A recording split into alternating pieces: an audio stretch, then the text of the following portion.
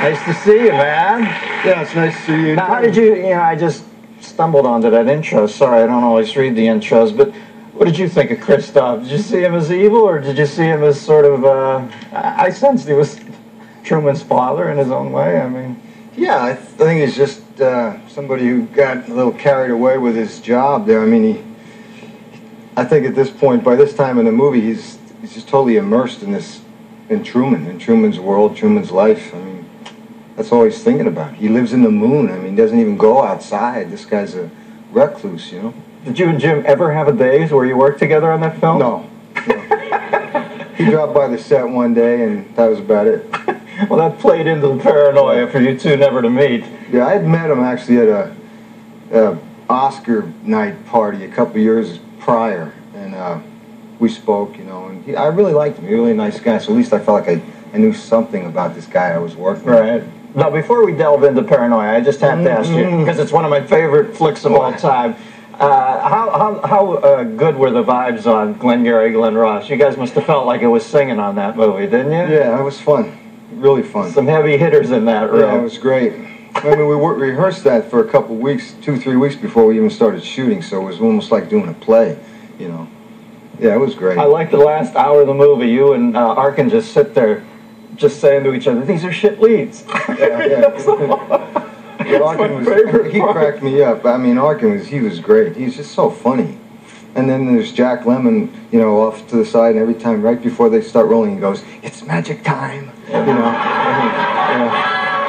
Oh, that scene with Lemon in the phone booth trying to close that deal in the rain, man, that is pretty grim. I mean, it's uncomfortable to watch. That's when you know you're watching a great movie. You're here thinking, fuck, this is so grim to think that this is what life can be like. It was just brutal to me. Anyway, it made me paranoid. But do you think that the paranoia, which seems to be more pervasive in this country now, there always seems to be people thinking there's a backstory to everything. Is it justified, though? Is there a backstory to everything nowadays? Well, I thought your opening thing here, it's kind of said it all. You know, we could even talk about something else if you wanted.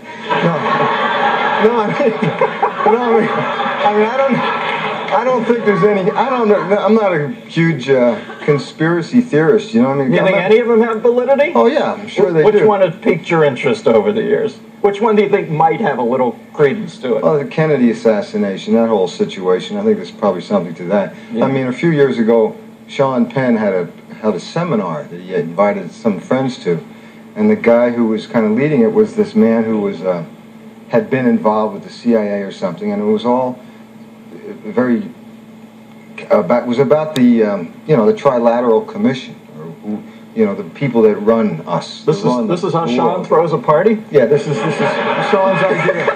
Sean's idea of a good time. Yeah. But I mean, if you start really reading and really listening to these people, really get into it, yeah, you feel like it's totally hopeless. But then again, you know, it's hard to wake up in the morning. So I mean, what are you going to worry about? Yeah,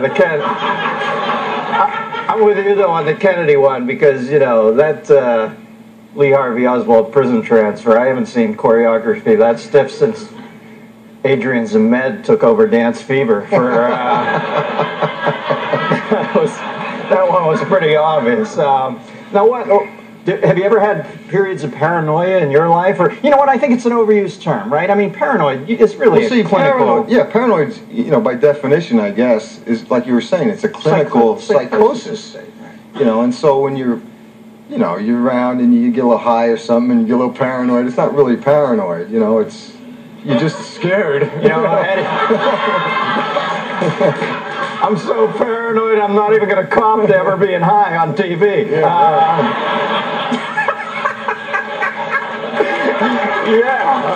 No, I don't know what you're talking about. Yeah, there's sometimes you're not paranoid, you're just legitimately scared shitless because it's a weird world out there. Boy, you know. Now, what about the Truman Show? Do you think, obviously a great movie, I'm sitting there watching that movie thinking, this is one of the greatest.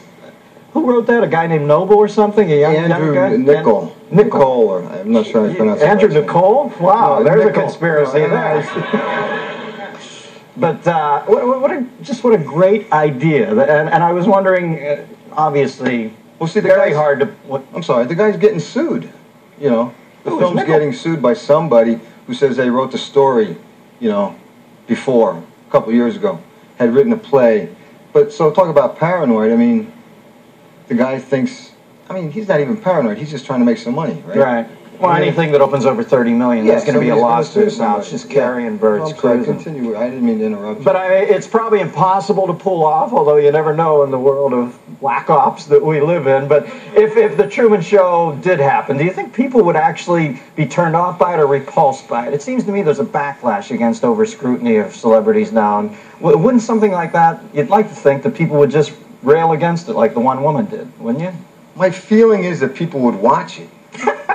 You know, say shot holes in my fucking theory. No, I mean, well, I mean, I think the only reason that something like that, like a show like that, doesn't really exist. It's not because of, unfortunately, any kind of morality. I think it's just a legal question. You know, you couldn't have some baby on television 24 hours a day. But I think people would probably check in on it. I don't know. So just the morality in building the 16-mile wide dome over a city in Florida. Yeah, right. That might hang you up a little, too. We've got a phone call, line 2. We've got Anthony from Philadelphia, Pennsylvania. Tony, rap at me, brother. Oh, rap at you? Love to rap at you. How you feeling, Dennis? Groovy. Tony Madero. Ed, how you feeling? Well, Dennis, I like to ask you my question, but you screwed it on me when you asked that if he was paranoid or ever felt a sense of paranoia, so that kind of botches my question. But I just want to say this. Last week's big screen, Big Bad Bill with the word count over his head. Priceless, babe. Priceless. Have it on every week just for the hell of it. Doing a show with one of the greatest actors in the world. I'm on the phone with the fucking Riddler.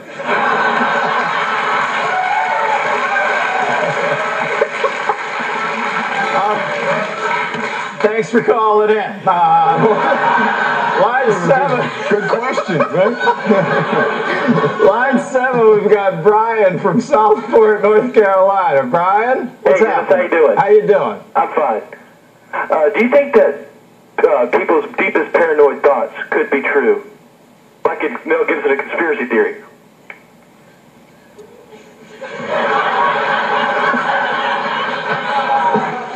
I'm beginning to think them asking me to take phone calls weekly is a conspiracy. Because that call just came from behind the grassy knoll. Let's try line 6. Come on, babe, it's on you. I can't go 3 in a row here. Line 6, we've got Danny from Florence, South Carolina. I got Ed Harris. Please. Hey, man. Listen, sometimes Danny, Florence is preeminent What pimp. can we do, man? What can we do? What do you have out here? Was your question, what can we do? Yeah, you know, it just makes Move out of South Carolina.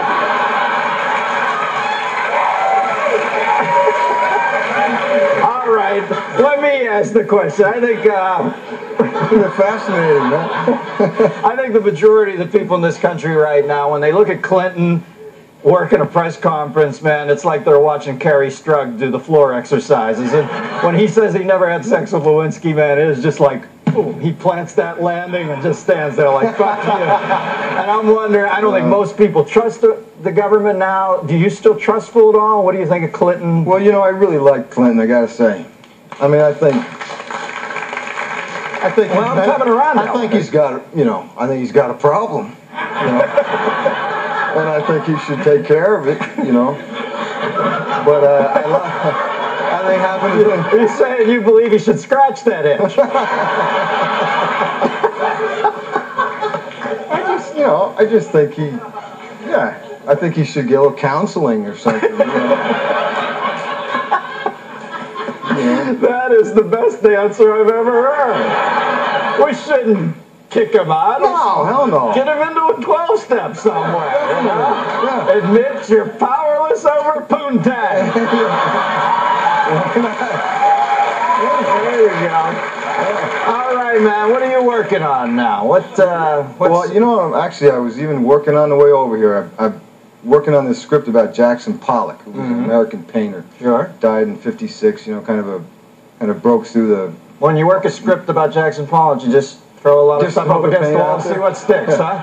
It's kind of been that way, but it's coming together. I'm going to actually direct it, which I've never directed before, in March next year, hopefully, and you know, see how it goes. Well, if you bring half the acumen you do to directing that you do, you know this. I don't have to tell you this. I know you got to act sheepish about it, but everybody here knows. You talk about the best actors in our culture. You've been one of them for the last 20 years. Nice to have you on. Stick around. We'll do the news.